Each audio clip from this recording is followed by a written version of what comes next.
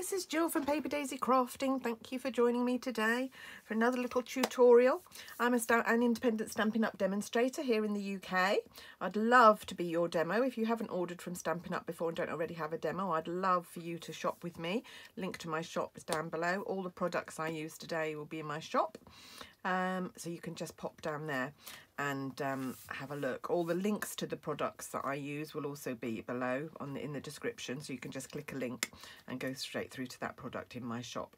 Right, today we're making this simple little card using one of my favourite Stampin' Up products ever, the medium daisy punch. It's a lovely punch, and because I'm Paper Daisy, of course I like paper daisies, but I just love it. It's a nice size, it punches really well, really lovely. So I'm just going to show you how I made this card with 3 panels. Yeah, so here we go. Right, okay, I'm just going to check the name of this paper, True Love. Don't know why this black and white paper is called True Love, but it is. It was in the Spring Mini. It is in the Spring Mini. It's still available. And it's just all these lovely black and white designs. They're absolutely gorgeous. Some floral and some sort of geometric. I have to say I prefer the geometric ones, but I am going to have a go at fussy cutting some of these flowers and colouring them. I've loved the dotty paper. I've used a lot of that, but it's a really lovely pack. I love black and white, and I can see I've used quite a lot of it. There's not that much left. We're going to be using that again today, so we're using the same pattern that we used on this card, but we're going to change up the colours a little bit today. We're going to use Magenta Madness. Everybody's been using polished pink since the new in colours came out, but I thought I would go, this is one of the only colours of last year's in colours that I really liked, was the Magenta Madness. I do love a hot pink. I've got clothes at hot pink. This is one of my colours. So you're going to start with a card blank. This measures 21 centimetres by 15 centimetres. Sorry, had to mind blank then, and I've scored it at 10.5. If you want it in inches, it is, and I can never remember, I think it's 8 1/4. So then you need to score at 4 1/8, and this way I think it's about 6 inches. Yeah, just a smidge off 6 inches. So that's our card blank. Just give it a good burnish, and then we need a panel of Whisper White. Actually, not Whisper White, Basic White. I've got to get used to saying Basic White and not Whisper White. And the panel of Whisper White, which I've written down somewhere, measures, I'm going to cut this down to 14.4 by 9.9. So it's going to be 0.6 of a centimetre smaller than my card blank. So I'm going to cut it at 14.4. So like I said, it's just 6 millimetres smaller than my card blank. So there's going to be a border of 3 millimetres all the way around. I just found, I know I could do it in 0.5 centimetres, which would make it a lot easier, but I just feel that 1 millimetre just makes such a lot of difference. Just gives you a slightly wider border, which I quite like. So there's my panel of Basic White. Some thin Whisper White and Basic White. You don't need to use the thicker cardstock for this. You only need thicker cardstock if you're going to be using it as the card blank. There, can you see how nice that border is?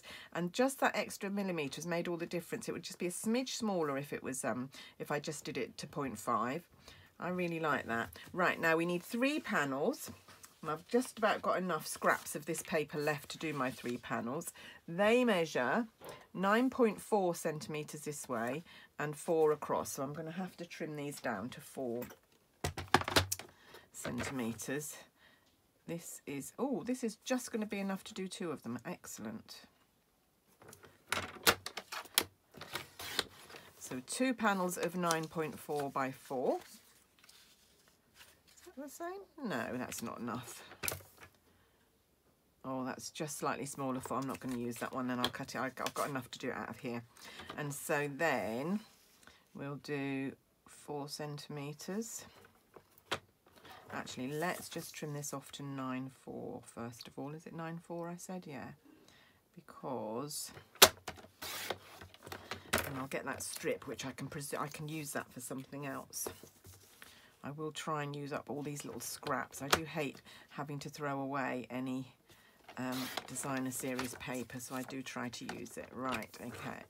There we go. So I've got 3 panels that each measure 4 centimetres by 9.4 centimetres. And I will, just as I've done the others, in inches. Oh, I didn't do the white panel. Let me check the white panel for you. I know a lot of American viewers watch me, so I just try and do it in inches as well. This is 3 7/8 by 5 5/8. Those are rough measurements because it doesn't directly convert. Right, now we're going to mount these 3 panels onto our Whisper White cardstock. There we go. So we're just going to, we need to space them so that they're equidistant apart. So to help me with that, I'm going to measure this card blank. It measures 14.4. So I'm going to mark 7.2 here, so that when I'm sticking this down, I can see if I've centralised it. Yeah, that's just going to give me, and then I can rub that out afterwards. So I need some glue.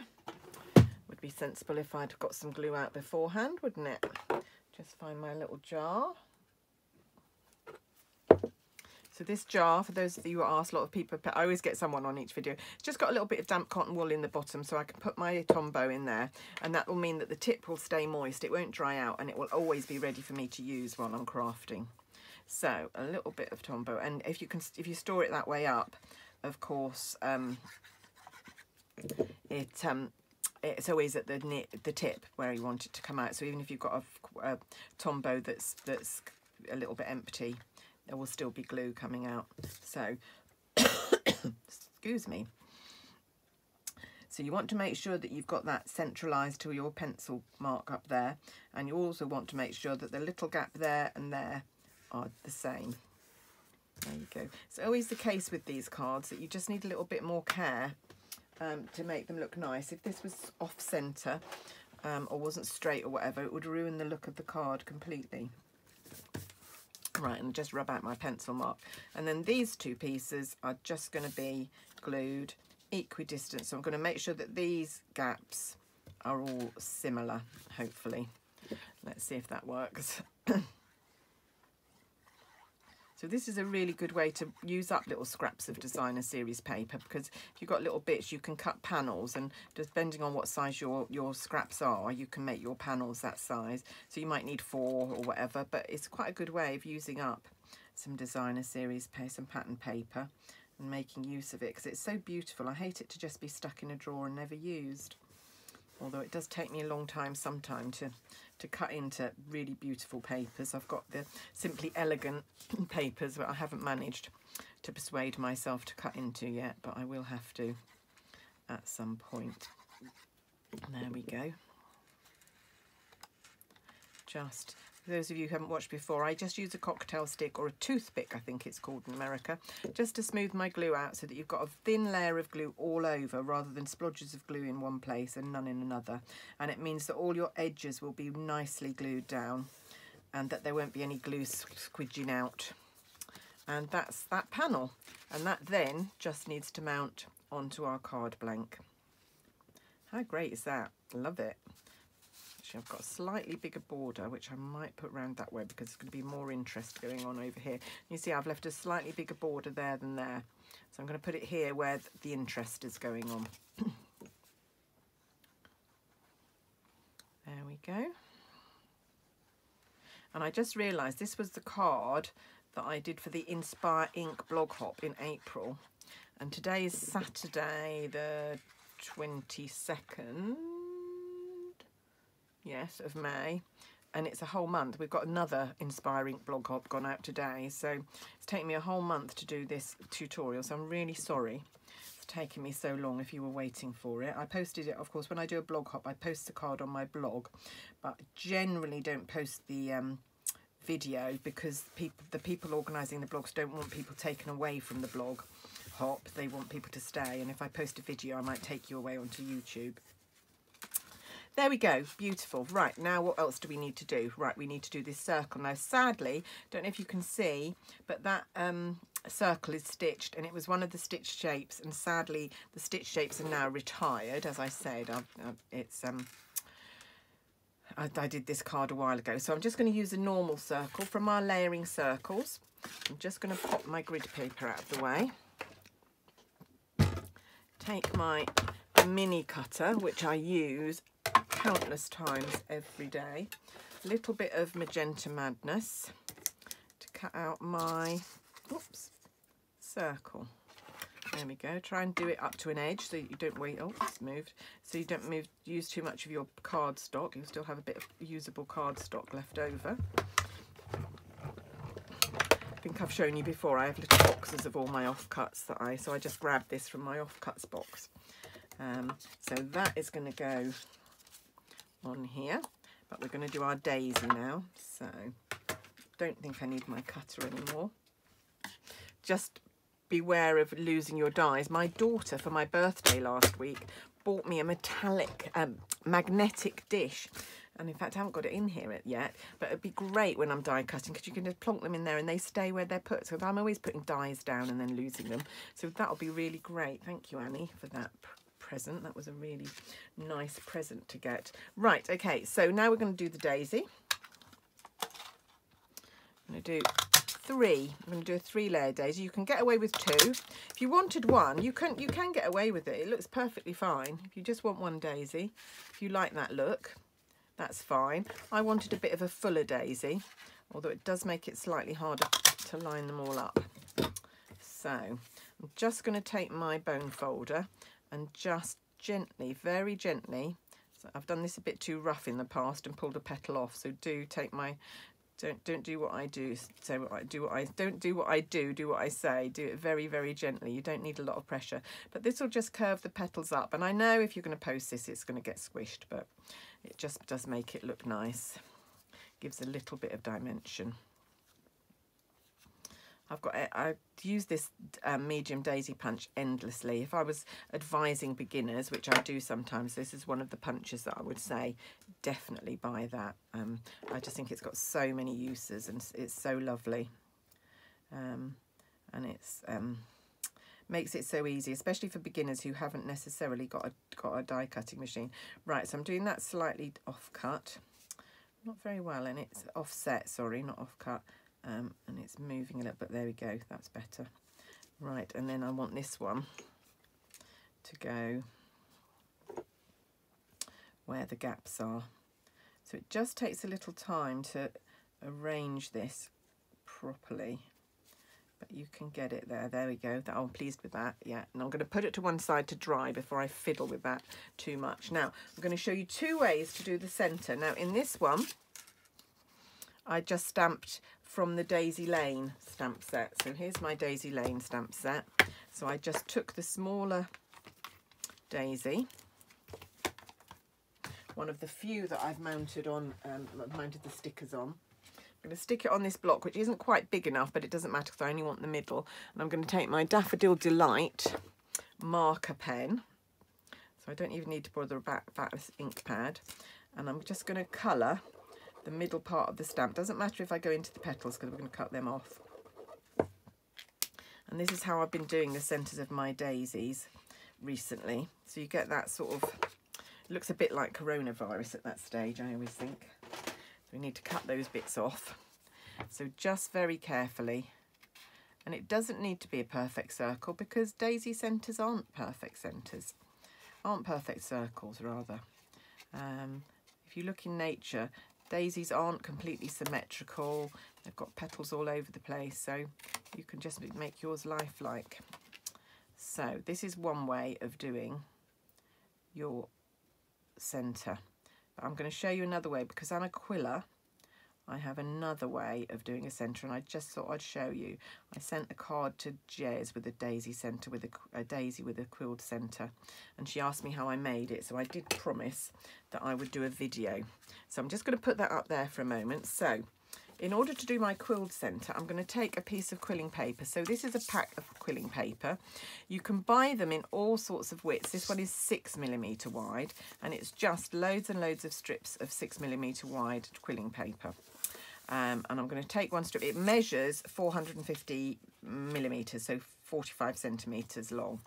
and I'm going to take one of these strips. Now, if you don't have quilling paper, because not everyone is like me, I appreciate that, you can use paper from anywhere. It does work better with paper rather than cardstock, this. Cardstock's a little bit too thick and unwieldy to do this. You can use cardstock to do quilling when you're doing bigger things, but I find this is a bit too... so I'm just finding the scissors. It's a bit too difficult to do it. So I'm going to take my 45 centimetres. I'm going to cut it in half. I don't need the whole length. And then what we're going to do is what we call fringing. So I'm going to fold it in half, which makes it easier and quicker to do it, and in half again. And then I'm just going to, I'm not cutting right up. I'm just cutting, I'm leaving about 1 millimetre or 2 millimetres. Let me undo that and show you. So I've cut, but I've left a little join there because I don't want that to be cut. And then I'm going to do the same at this fold. And then I'm going to put them together and I'm going to fringe all the way along here. So I'm just going to cut up and just leave about probably 1.5 millimetres, I would say I'm leaving. I know it gets a bit ridiculous when we're getting to those tiny measurements, but you just snip. You need very, very sharp pointy scissors to do this. I've had these scissors for years and years and years. They were originally from John Lewis. They're the Janelle make. John Lewis, I'm not even sure whether John Lewis still do Janelle, but they're the best scissors I've had for quilling ever. But I do sharpen them quite frequently as well. I've got a scissor sharpener that I use, and there you have it. So you then end up with a fringed piece of paper. Oh, and what I was saying about paper, if you get birthday cards, quite often they come in coloured envelopes, and I save all of those and then I cut my own quilling papers from them. So you don't have to have, you know, you don't have to go out and spend money really. So now I've got a tool here. This is called a slotted tool. It's got a little slot. I don't know how well you can see that. A slot in there that I can slot the paper in, which will then hold it, if I can get it in. It's like threading a needle. And then turn. And then you just turn the tool, holding the tension. With this hand is keeping it taut, but not too, you don't need too much tension. Just keep that straight. You can do it between your fingers if you really want to keep it straight like that.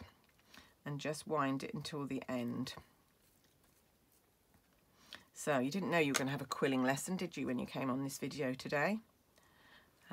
But this is quite a useful technique for making flower centres, and it's worth, you know, even if you just bought a couple of sheets of yellow paper from somewhere, so that you could cut your own and make your own centres. Right, okay, so I've done that one. I just want to show you, I'll just fringe this one as well, that you can do it without a tool. It's a bit more fiddly, but you can do it. So again, I'm going to fold it into 4, cut at where the folds are.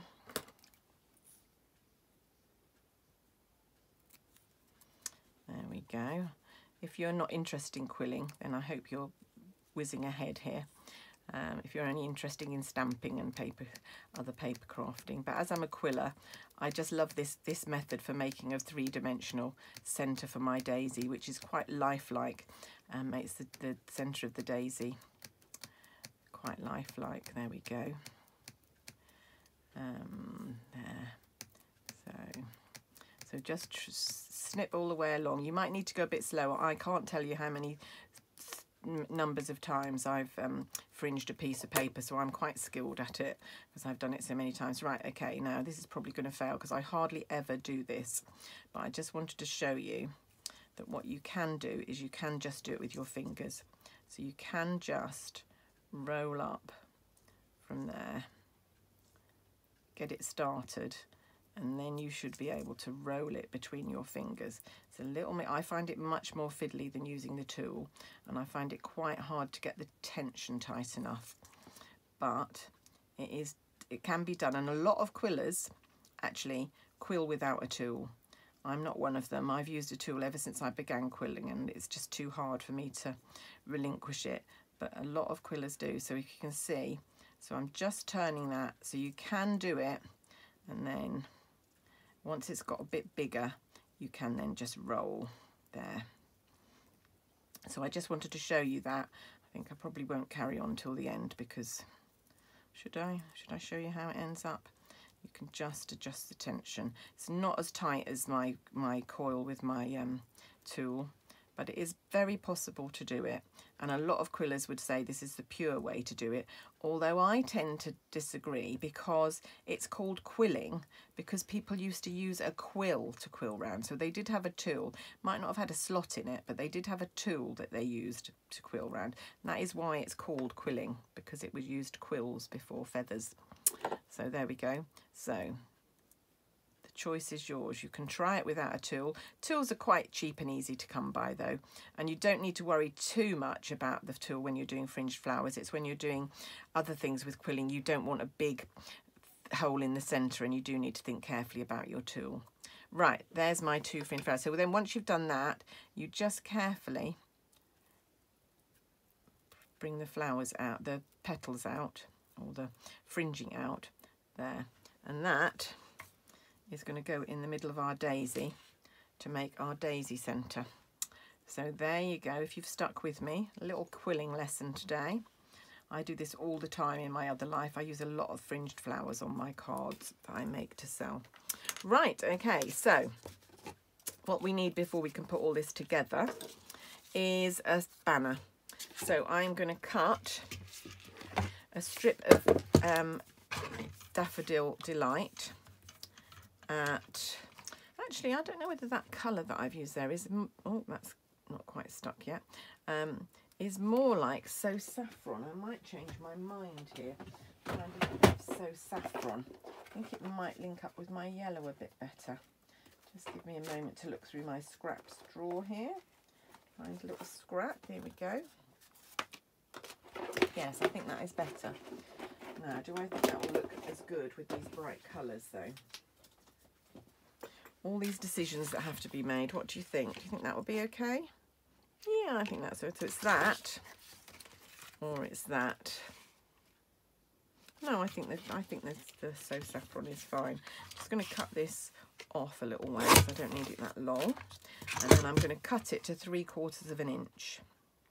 Of course, you can use your normal trimmer for this. Things like this, I find my little. I hope Stampin' Up are going to bring these back. So many people ask me about them. Right, okay. So first of all, I'm going to make a fishtail banner with my Pick-a-Punch banners punch. This, I use this a lot as well. This is another one of my frequently used punches, like that. So easy to make a little fishtail. And then we're just going to stamp Happy Birthday with a greeting from the Blossoms in Bloom set.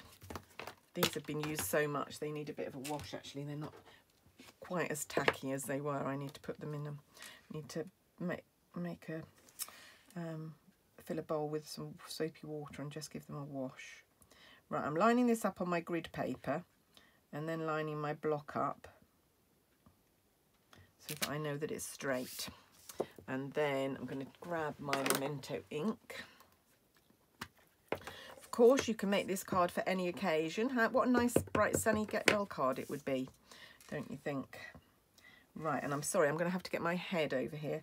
So I want it to be in the centre of my banner. And I want it to be straight, sorry. There we go. Lovely. And we're just going to see where that needs to go.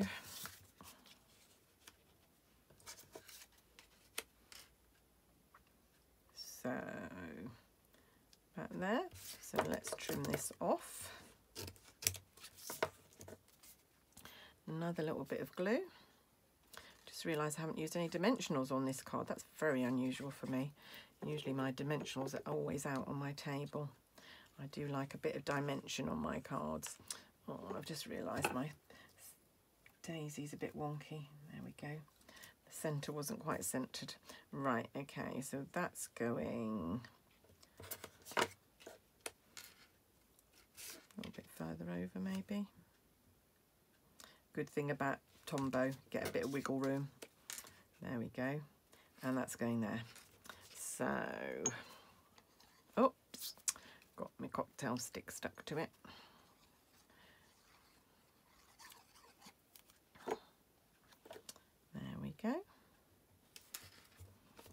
then all that's left is just to stick that down.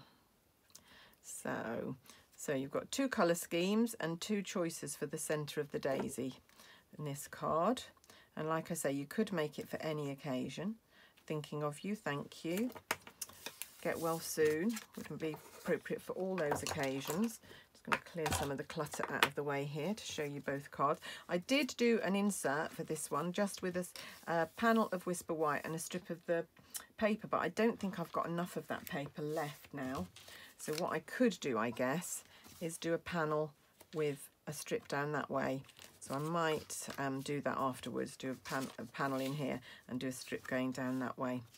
But I hope you like my cards and I hope you've enjoyed that tutorial. Thank you for sticking with me. I do appreciate every single one of you that watches me. It's one of the ways that I'm able to generate a little bit of income from my Stampin' Up business, and it allows me to carry on doing it. So for all the views I get, I'm really, really appreciative. And if anyone watching hasn't subscribed yet, I'd really appreciate it if you click the subscribe button below. And then I'll be on your list of people that you can see easily in your YouTube account. Anyway, that's it from me for today. Thank you so much for watching. Hope you've enjoyed the video, and I will be back with you very, very soon. Bye for now.